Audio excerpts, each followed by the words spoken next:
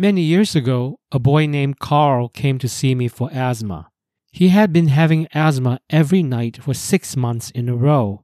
He told me he ate ice cream every evening after dinner. I said, aha, that could very well be the culprit. So I asked Carl to give up ice cream for the next 2 weeks. He agreed. By the third night, his asthma magically disappeared and never came back. Chinese medicine views ice cream as cold and phlegm-producing.